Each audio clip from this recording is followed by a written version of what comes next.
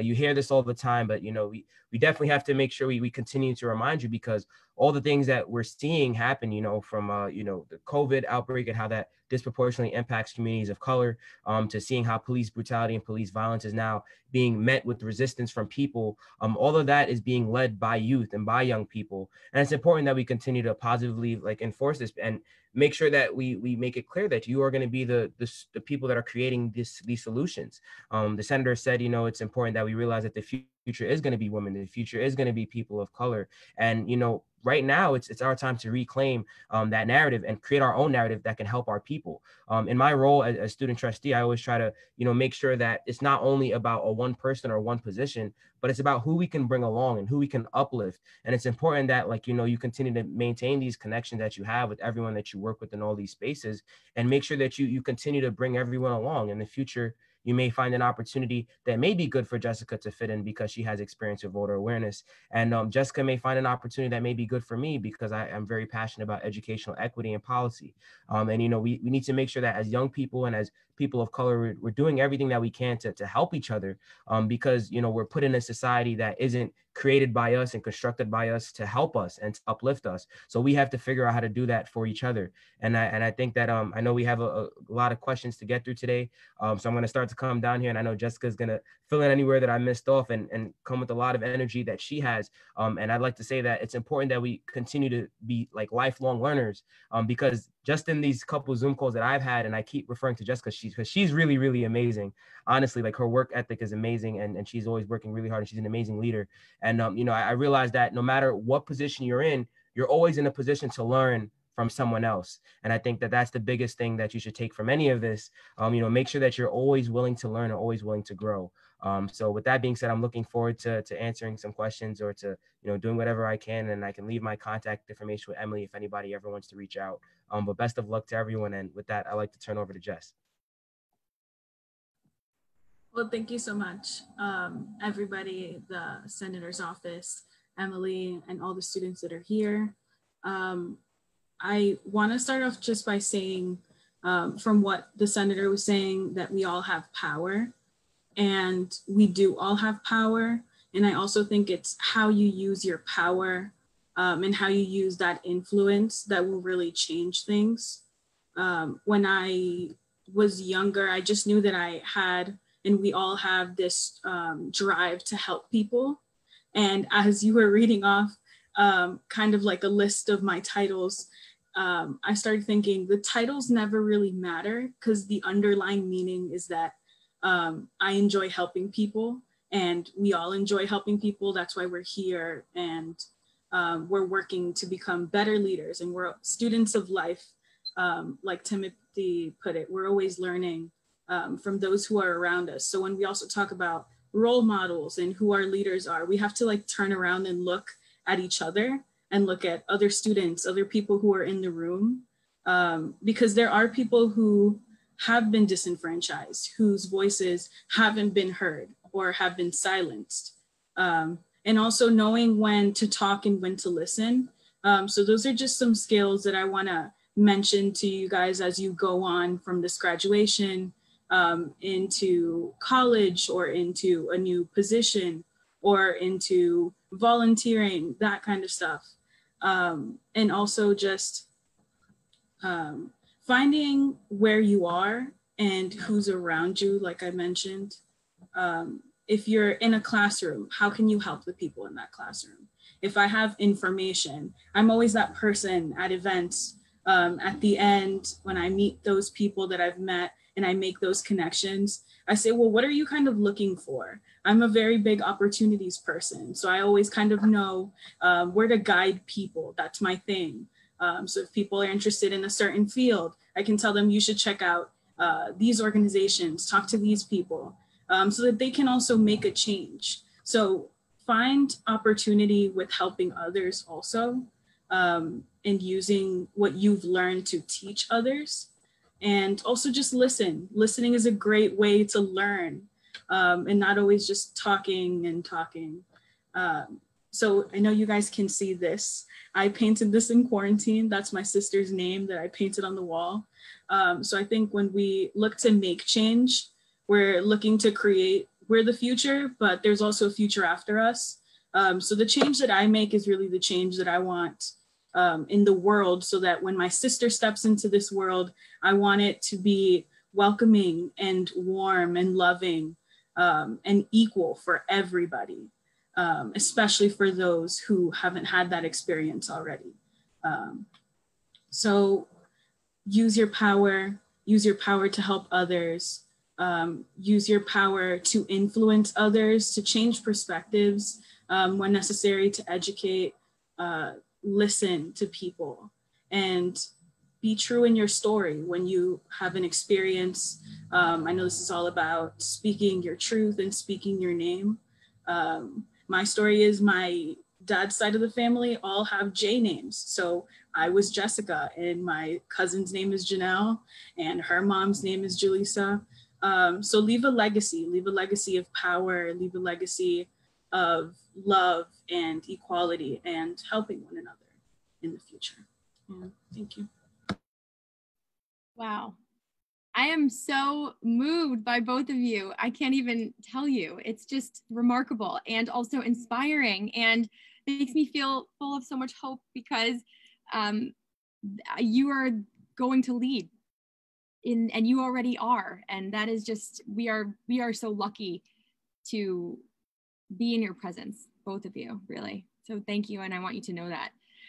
We're going to move on now to a presentation from our census representative, Jeremiah. Jeremiah, are you ready to give us a presentation on what the census is, why it is so important? Why do people keep saying, fill out your census, it only takes 5 minutes, do it online, send it in the mail, do all these things. What is the deal with the census? Can you tell us? So thank you for asking, Senator. It's a pleasure to be with everyone here this afternoon. The census is really important. The census is, right now, we have $650 billion at stake, $650 billion. And that is money that gets allocated to social services programs, to infrastructure, to education, to our neighborhoods. And so that is money that we desperately need in our community, considering that our city was the epicenter of the coronavirus pandemic.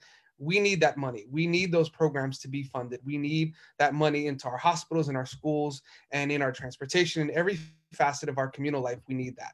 The census also impacts our seats in Congress. It impacts our representation. If we continue down the road that we're going to lose 2 seats in Congress. And those are 2 seats that are vitally, incredibly important, considering the season that we're in, the climate that we're in.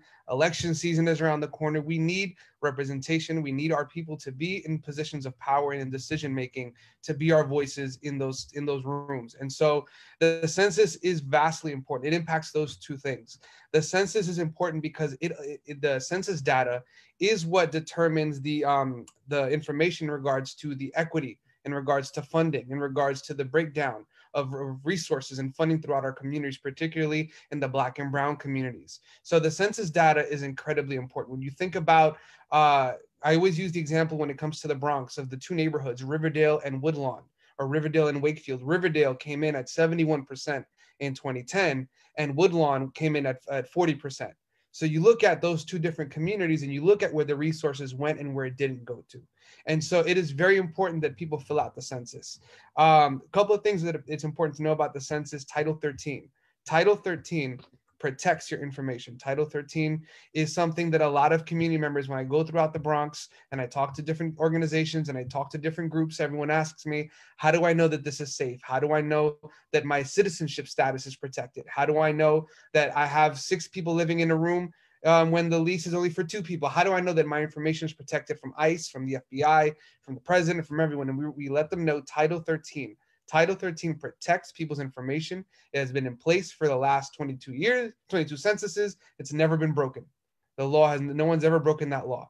And it is punishable by 5 years in prison. And so the census is important because it impacts all those things. It's protected by Title 13. Right now, during the period of coronavirus, there were in a lot of conversation has been around the fact that we don't have enough resources. We don't have enough resources in our hospitals to meet the need of all these things that were brought on by the pandemic. That is what we're hoping to get fixed for the next time, for the next decade. That if we have something like this again, because we've responded to this census in such a powerful way, this allows us to have the resources we need. The census is a great opportunity for organizing. For a lot of you, congratulations that are graduating. For a lot of you that are going to start to look into ways to organize and mobilize your communities and rally around a cause, this is an important cause to galvanize around. This is an important cause to organize around. This is an important cause to talk to your family members about, talk to your aunts and uncles, your friends, put it on your social media. We have so many things going on. We have ads with Cardi B. We have ads with Alicia Keys. Talk to people about this. This is really important. You can play a pivotal role in ensuring your neighborhood gets the funding by even just sharing something on social media. I'm just going to share 2 links on our chat. One is for our Family and Friends program that we're currently running. And it's basically a campaign to get your family involved and your friends involved. And the second one, we are actually in the middle of a campaign with Seamless. And so in our partnership with Seamless, we're trying to give out to New Yorkers $1,000 gift cards for those that fill out the census. And so, as you know, there's a lot of issues going around the moment in regards to food. People need food. And so we want to make it accessible for folks by giving them $1,000 gift cards for Seamless. It's a contest we're currently running. And so we're hoping that folks can get that. And so that is kind of where we are in the census. That is kind of where the need is. We definitely need more folks to galvanize around this. Right now, the Bronx sits at 2nd place amongst the 5 boroughs. We just tied Manhattan. So we're right behind Staten Island. And so with your help and your organizing, we hope to eclipse that and end up in 1st place.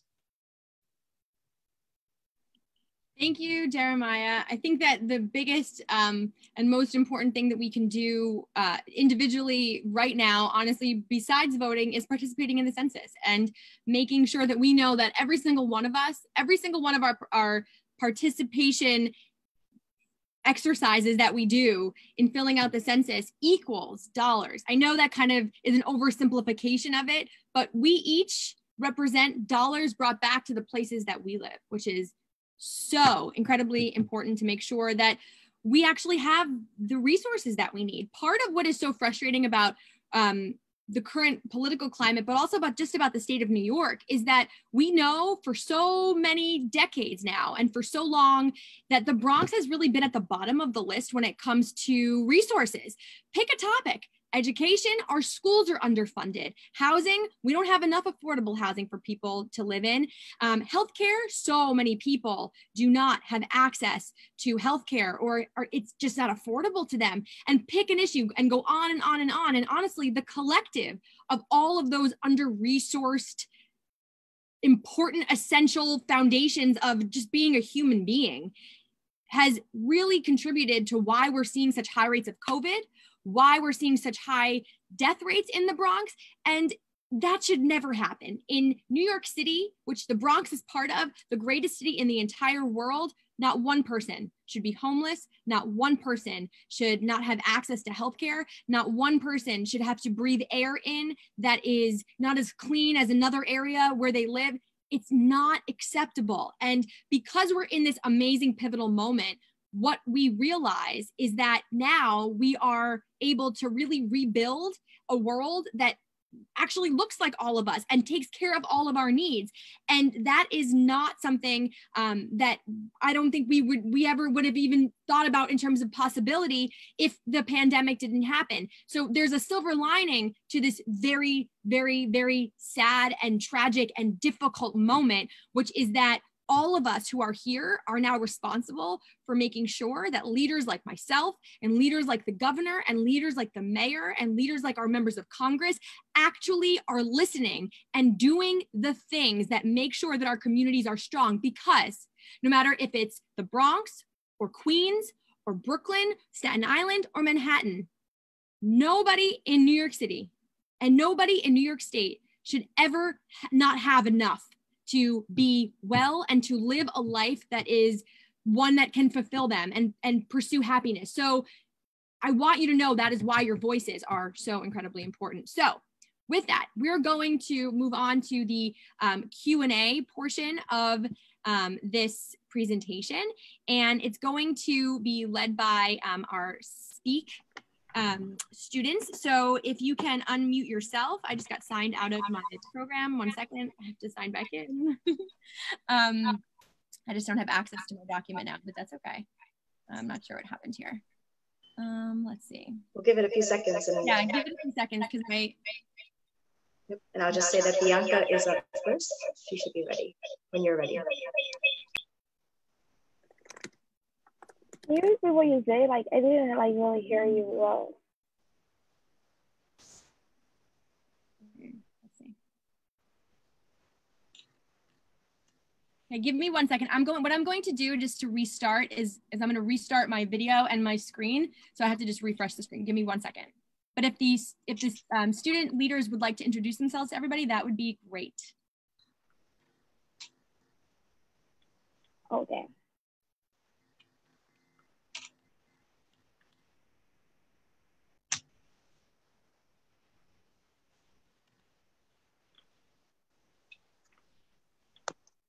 So I might have feedback. Norma, if you can take over. Hi, everyone.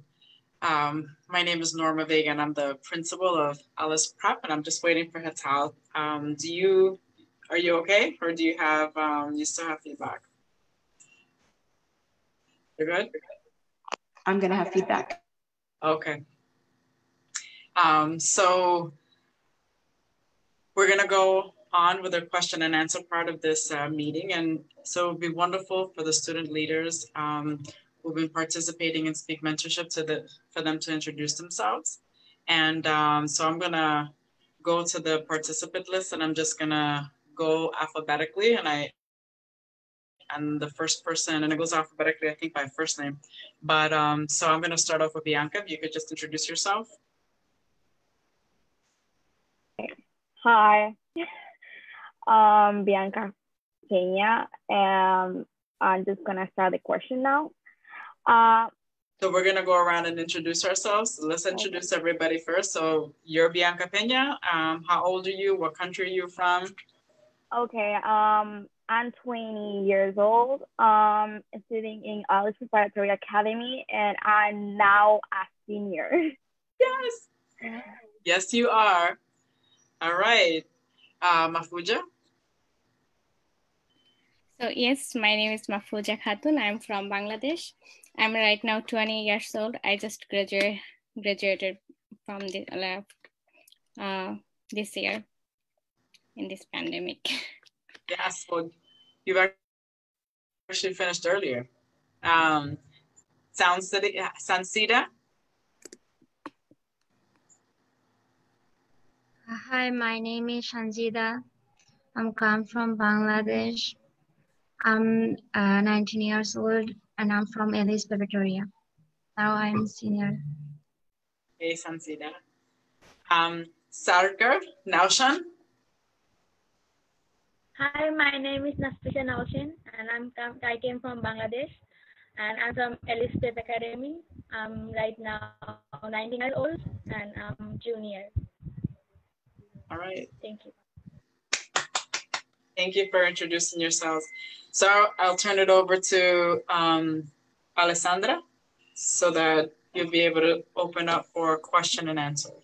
Thank you, Norma. And we also have Chloe. Am I missing some? Chloe. I'm from AMT, Academy of Medical Technology in Far Rockaway. Okay, and there's another person, Maya. I don't want to miss Maya. I'm with Team Biaggi. Oh, okay. All right. Awesome. So I think we're going to start with Bianca. Bianca, do you have a question to ask? Yes, I do. Okay. Obviously, as a student, school is on our mind. So we want to know, like, what do you think the impact of COVID-19 will be on a school this fall, and how can we make sure students and families remain safe? Such a good question, and thank you for your question. So this is actually probably the hardest part of the time right now. The reality right now is that we really cannot predict the status of the COVID-19 outbreak in the fall. At the moment, New York City Department of Education Chancellor Richard Carranza has made it very clear that he's committed to the goal of reopening schools in the fall. But as we plan ahead, we also need to be aware of the fact that some students face extra challenges with remote learning. Reopening plans are really key in terms of being at the center for taking care of and really being thoughtful about students and communities that have the highest need. And so, listen, I want to first just, again, I said this earlier, but I'm going to say it again. I want to first just commend all of you for persevering and making the most of your remote learning. Saying that it's not easy doesn't even do it justice. It was practically impossible, but you made it possible because of your will to do so. But unfortunately, it's very, very hard to predict what the status of COVID is going to be in New York City in the fall and whether it's going to be safe to resume in-person classes. But that being said, what we have to do is plan for every single outcome and make sure that schools have the resources that they need to support students through whatever is going to happen, right? Because now that we know the challenges of remote learning, let's make sure that every single student in New York City actually has what they need if we have to continue to do that in the fall. So that goes beyond making up for lost progress on course material, right? It means that schools also need to provide students with mental health resources and also with emotional support, right? Because this period of time has been and continues to be very traumatic for all of us. So I think that what we have seen is that COVID has challenged every single one of us almost daily.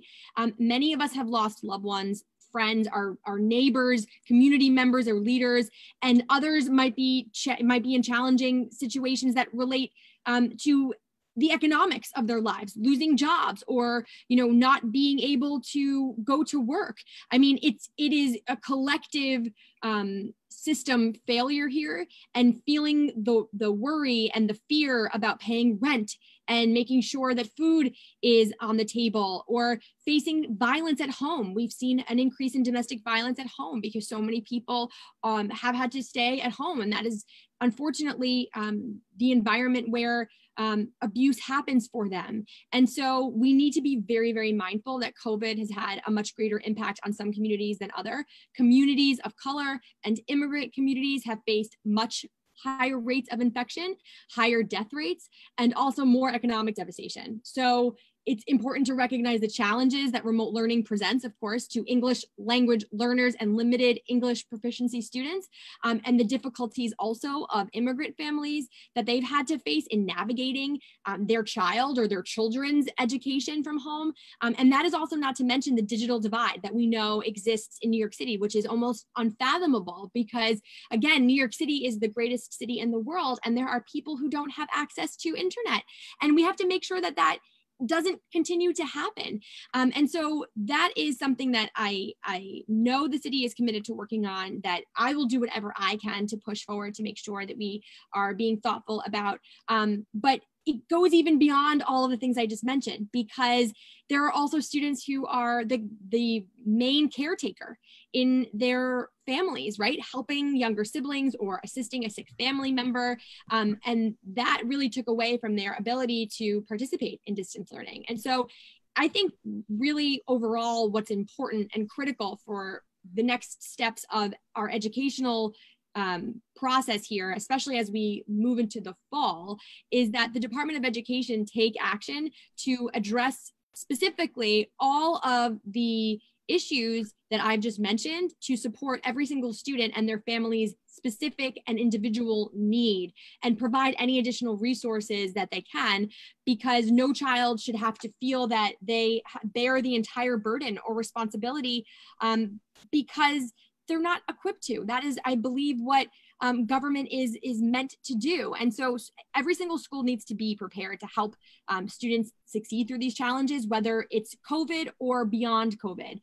Mayor de Blasio and the New York City Department of Education are working, I know they're working to plan for the fall and to make sure that schools have the resources that they need. But schools are going to have to take a lot of precautions, whether it's smaller classes or staggered start times, masks, mixed remote learning and in-person learning, just simply because if you start to bring back hundreds of students or thousands into a school, the chances of increasing the spread of COVID of course, goes up significantly. And we know that even though children or younger adults are not as affected, we also do know that young people have died from COVID. And if a young person is asymptomatic and goes home and lives with older adults, whether it's their grandparents or their great-grandparents or even their parents, the risk of spread to someone who is part of the vulnerable population is even greater. And so we want to make sure that our decisions about reopening and the procedures, that they're driven by thoughtfulness, by a mindful approach.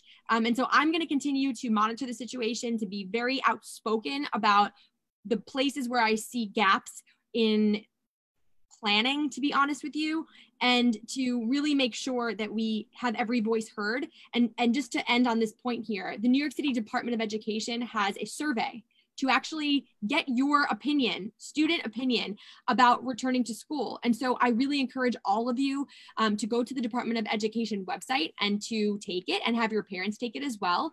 It is available, this survey, to get your thoughts about the experience of remote learning and also returning back to school, is available in 9 languages. And so it's a very easy way that you can actually start to exercise your leadership skills. And we will put the link to the survey in the chat so that you can have access to it if you'd like to just, you know, save the link or star the link in your browser. I hope that was helpful, Bianca. Do you still get feedback if I speak? So I think Khadija is next, but I'm not sure if we have Khadija online. Is Khadija here? Otherwise I can ask her a question. I'll jump in. So as a result of the coronavirus, many people lost their jobs, and though the federal government provided some relief to citizens, many were left out. How do you plan to support people from these communities, like immigrant communities, who did not receive enough support during this crisis? Yeah, so you're absolutely right. And also just as a matter of data, there are 20 million New Yorkers in the state of New York that we know of. And there are 1.9 million New Yorkers who have filed for unemployment. That is a very large number. So at every level of government, our response to the COVID crisis has fallen short. The government, in my opinion, has failed in so many ways. It's almost, it's almost just unbelievable, to be honest with you. For so many people, it's failed, especially for immigrant New Yorkers. The federal economic stimulus checks, right? Everybody got those checks in the mail, except not everybody got those checks in the mail, because those checks excluded anybody who files taxes with an individual taxpayer identification number, right? So that is already excluding millions of people in the entire country. And as a result, many undocumented New Yorkers in this state, family members of permanent residents and mixed status families, were ineligible for relief, which is mind-boggling and unbelievable to me because of how important our immigrants are to making sure that our city runs, to making sure that our families are taken care of. There are so many ways that our immigrant neighbors and family members are part of the inherent nature of what it means to be a New Yorker, and yet they've been left behind. And that has been honestly devastating. There are at least 197,000 New Yorkers who pay taxes, but did not receive economic impact payments. That is a very large number as well. And many of these individuals are also unable to file for unemployment because they're undocumented. And so immigrant workers are more likely than others to have lost their jobs in the crisis. Many immigrant families were already struggling to make ends meet before COVID. We know that. But what COVID has done is has pushed so many of these families who are living on the brink, who are living paycheck to paycheck, too far and to the breaking point, quite frankly. And when you look at who is making these decisions about where the relief goes, it's just incredibly cruel and not acceptable and just unjust for us to leave so many communities out of relief efforts, especially communities that are making our cities and our states run the country and their municipalities. They are the reason why certain cities and certain states are successful. And yet when it comes time to take care of our immigrant neighbors and our immigrant family members and loved ones, we've left them out. And so leaving immigrant communities behind is also going to make it incredibly harder for our city and state to recover, because again, they are the ones who make our cities run in so many different and dynamic ways. So New York State needs money from the federal government. And really, I don't believe we should even be waiting any longer for the federal government to act. How can we make sure that every single person in the state of New York has access to relief? We can raise revenue on the wealthy, right? We can actually increase taxes for those who have made money during the pandemic, okay? Yes, during COVID-19, there are a small number of people, but when you put all their profits together, they make up a vast portion of economic activity in the state of New York who have made money during the pandemic.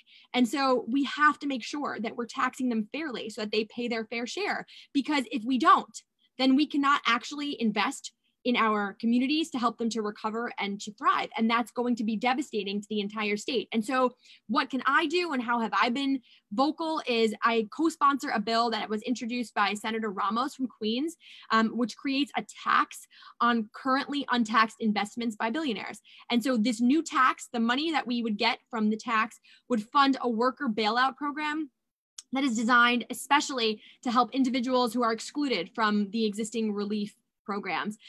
The fund, if it was fully funded, would provide $3,300 per month to individuals who were excluded from unemployment.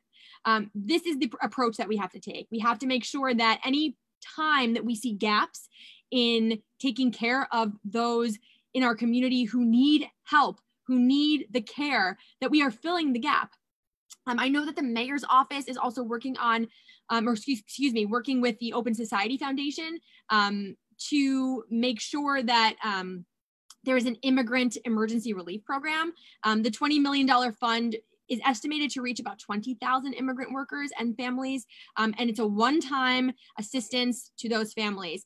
That's great, but it's not enough, right? So we need to make sure that in the future, we have people who are elected, who are in our communities, who are making these policy decisions, who actually are going to put immigrant families and New Yorkers who are here building our communities and critical to making the city run a priority, because they have not been a priority.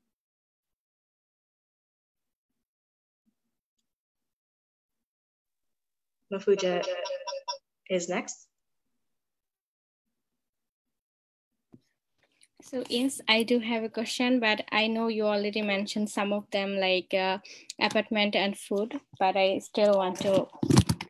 So my question is, with the economy not fully recovering and the COVID-19 pandemic hitting families of essential workers really hard, so how will you ensure that basic securities like keeping their apartments and food securities will be protected until COVID-19 is completely controlled? Very good question. One of the best ways that we can provide relief to families and businesses is by canceling rent and mortgage payments. The COVID crisis revealed to us all of the cracks in our foundation and added a tremendous strain for, again, similar to what I just mentioned, so many families who are already living paycheck to paycheck. Under normal circumstances, we know that in New York, and especially in New York City, rent is a very big challenge for families in our state. More than half of Bronx residents are rent burdened, more than half, okay? That means that they spend more than 30% of their monthly income on rent. So for families who have already been struggling to pay rent, the crisis, again, pushed them over the edge. It's very similar to what I just mentioned with regard to our immigrant New Yorkers. I mean, I've heard from so many different constituents who own small businesses that they have been forced to shut them down, that they have lost significant revenue, and that they don't believe that they'll be able to actually survive this period of time. And I've also heard from many tenants who also feel that they can't even pay for other necessities, right? And so last month we passed a bill in the New York State Senate and the New York State Assembly that was signed into law by the governor. And the bill is called the Emergency Rent Relief Act of 2020. It will provide families a small subsidy.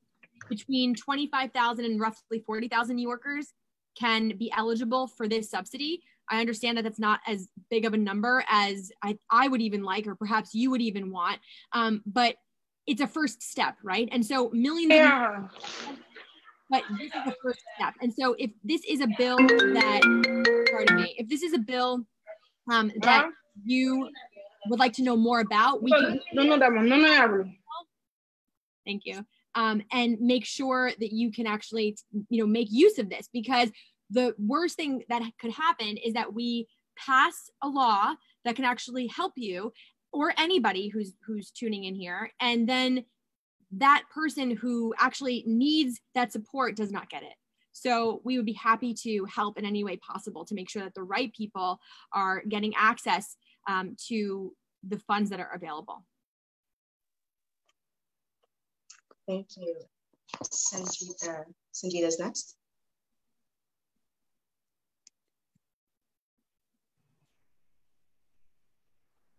My question is, many students work jobs like at their local Dunkin' Donuts and are at times big support for their families. What will you do to help support students who lost these jobs and are no longer able to help their families because they discreetly affect our ability to force and do well in school? So this is a good question because it illustrates and underscores why it is so important to save the Summer Youth Employment Program. This year, we have to make sure that the Summer Youth Employment Program is made available to the thousands of people who are your age across New York City, who need the opportunity to get valuable work experience and make sure that it's paid for. Many New Yorkers, as you mentioned, have lost their jobs, right? 1.9 million. And even more people have lost their jobs who may have not lost their jobs outright, have actually had decreased hours been given to them, which is also a very big burden for so many individuals and their families. I know, again, that it's very hard to qualify for unemployment.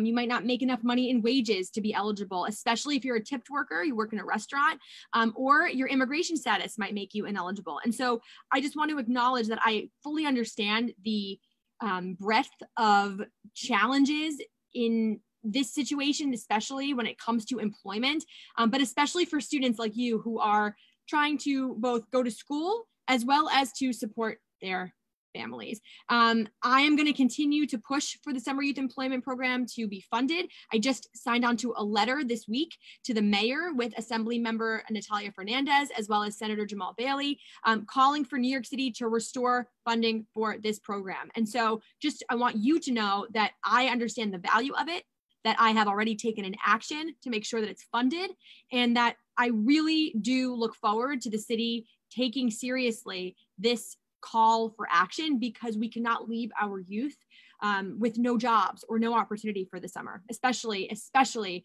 right now. Nafisha is next. Hello, Miss. Hi. I was here the whole time, but I couldn't see myself. It's okay, Khadija. Let's have Nafisha ask her question. Nafisha, are you there? Yeah.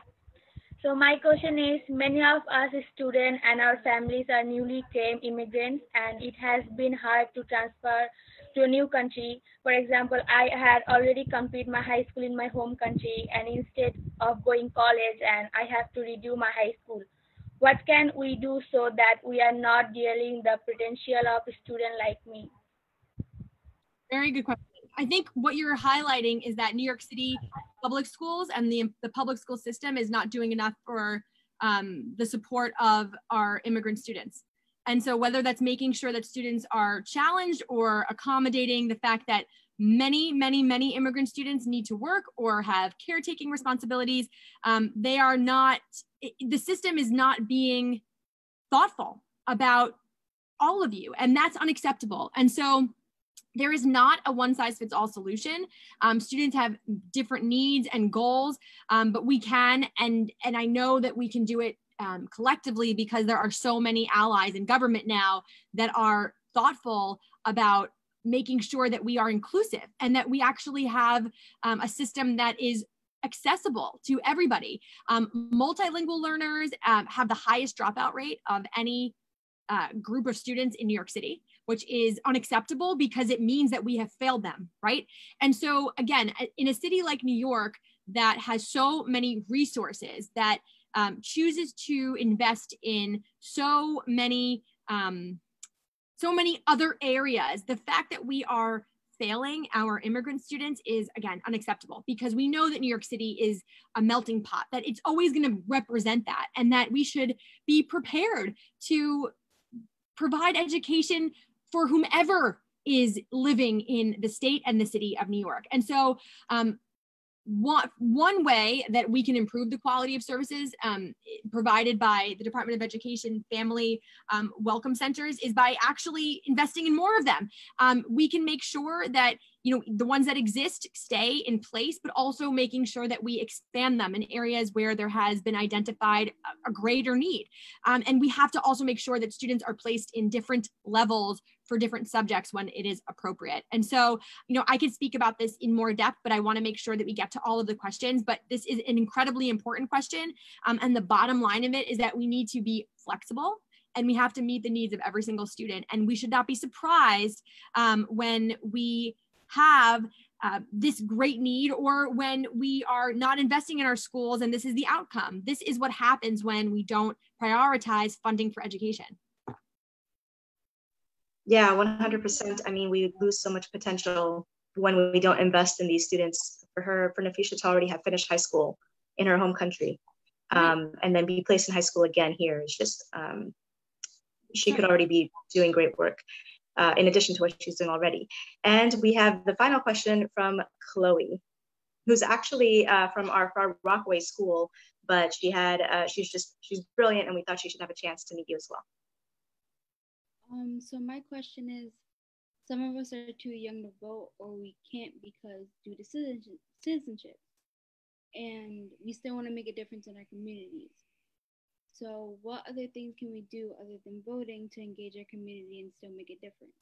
Very good question. I'm going to name at least 6 ways that you can be engaged, even if you can't vote. And then I'm going to hand it over to Timothy and Jessica to see if they'd like to weigh in, because I believe that hearing from them is also very, very important here. So number 1, as I mentioned earlier, your vote really matters. In fact, it is, your voice really matters. It is literally the critical piece of change, okay? And so we've already seen the power that each and every single one of us has when we change the conversation, whether it's with climate change or police brutality. That is because people have spoken up. So your voice and being a participant in the conversation is key. That is honestly, under everything that I mentioned, that is going to be at the center and at the core of it. You also have the power to organize with your peers, right? Whether it's in your school or in your community, whether it's around a bigger issue. What does that mean, right? Sometimes when you hear the word organize, it feels overwhelming, and it feels like you can't possibly begin. But here's what it looks like, okay? Let's say, for example, in your school, you don't like that they don't serve healthy food. This is just a very silly example, but this is also an important example because a lot of schools don't serve healthy food. So let's say that that's something that bothered you, right? So you turn to your friend and you say, hey, do you want to organize around making sure we have healthy food? And then your friend says, yes, great. Hey, you turn to your friend on the left. Would you like to, organize around getting healthy food? Great. So now you have 2 people that are now part of your fight for healthy food in your school. So now what do? Well, you just continue to keep asking people, and then you have them either sign a petition or a letter. That's organizing. It could be literally as simple as that. And I want you all to know that you have the ability to do it no matter what the issue is.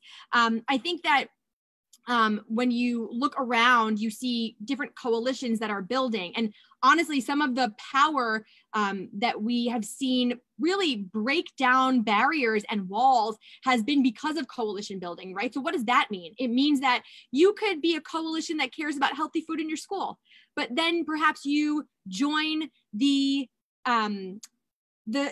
kids in your school who also care about some other issue like voting, and together you come together and you fight for some other issue. That's coalition building. It's building the bridge so that you have more and more and more people who are able to be part of the change and the process. Obviously, whether or not you're eligible to vote, every single representative like myself works for you, okay? Do not let them make you believe otherwise. We work for you, and that is why the power of your voice is so powerful. So, and important. So because I really want to make sure that Timothy and Jessica can weigh in, I want to just kick it over to them. And if there is anything that you both would like to add, I would love for you to do so. Yeah, I think it's really important to educate and then activate. So I would say, yes, find a problem. And it could also be that you find an issue that you don't know about, and maybe research isn't enough. So it's also about outreach and reaching out to people who have that information, reach out to adult allies who are around you in your school or friends or family, and organize, like it was already said. Also, when you can't vote, it's kind of even more powerful because that's not just the one thing that people can tell you. So you have all this time to plan for when you can vote, and looking to the people around you and holding them accountable for using the power that they have, aside from organizing yourself. Tim, I'm not sure if you have something to add.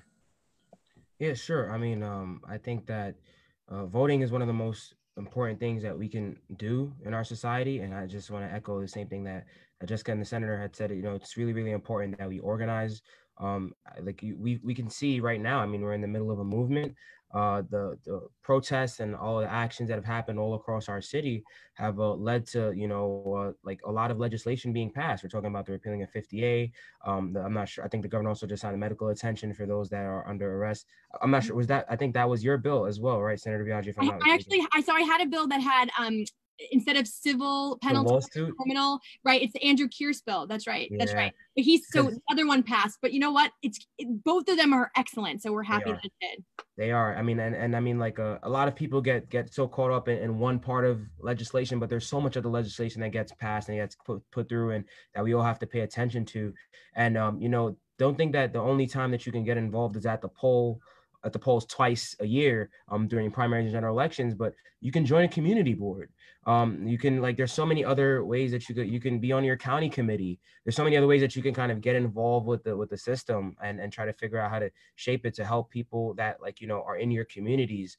And I think that there's, sometimes it's not taught in schools, right? All we learn about is the federal branches of government and the White House and the Supreme Court and then the Senate and the rest of Congress. But there's so much things that happen locally. I mean, if I wish that at your age I was on a panel with a state senator. I didn't know state senators existed until I started doing student leadership work and recognizing that that's where a lot of our funding comes from, the state and the city. And I think it's important by, like, as Jessica said, first educating yourself with knowing who represents you. I'm pretty sure if you go on whorepresentsme.nyc, you'll figure out on your city council, your federal levels, everybody that represents you there. And then after that, you can figure out at which level you feel like you need to get involved with the most. Because after this, what tends to happen is people tend to fix and rebuild society without input from the youth because they think that they know what's best. But I know that one of the first things that I want to address is the fact that in my neighborhoods, after this, a lot of our basketball hoops have been taken down. Who's going to be responsible for putting these things back up? Who's going to be responsible for making sure that our youth are able to go back outside and enjoy, whatever like socially distant fun that they can enjoy? Because people have been suffering for a really long time, and it's all about organizing, bringing voices to the voiceless. So I think that's definitely important to highlight. Wow. You are absolutely right on about that. And I just want to say that to close this out, there is probably no stronger message than what Timothy and Jessica have said, which is that every single one of you, right now has the power to do something, right? And so anytime that there is a big issue in front of us, no matter what it is, or personally, anytime that I've been faced with such a big decision, or a really big challenge, right? It can feel overwhelming, and sometimes it could make you feel paralyzed in the sense that you just can't move because you don't know what to do or where to go. And the best way to describe how to start putting things in motion is to just acknowledge this one thing. This is what has helped me, right? You start with where you are, with what you have, and then you just take one step forward. That's it. You have the resource in front of you. It is you, it is your voice, and then you can begin your journey. And I know that so much of what we talk about in politics and government is overwhelming and also sometimes feels exclusive, but this is our opportunity to not wait for somebody to invite us in the room. We're just gonna break the door down, okay? This is the time to rip the door down. We are not waiting to be invited into the room. We are taking the power and we are building the world that actually represents all of us. So this has been a really exciting and joyful part of my week and day, and I'm grateful to all of you for participating in this program. All of the panelists, thank you so much. Your voices are so important, and every time I hear you speak, it inspires me again to really just stay hopeful and optimistic. And for all of the graduates, thank you and congratulations. We are very, very, very proud of you. Hatal, thank you for making sure that this was possible. And to my team, Emily, and to Maya, very, very, very grateful. And if you haven't already, fill out your census. And if I may, we want to thank you as well from Speak Mentorship for joining the hashtag Speaking My Name campaign and summit. This is such a valuable experience for our young people. To be able to have this dialogue with you. I didn't get that chance when I was younger. So thank you for making the time today and for contributing to just their wealth and experience. It's my pleasure, my absolute pleasure. Thank you for having me. All right, everyone, stay safe and be very bold and use your voice. Don't forget. Okay, so long.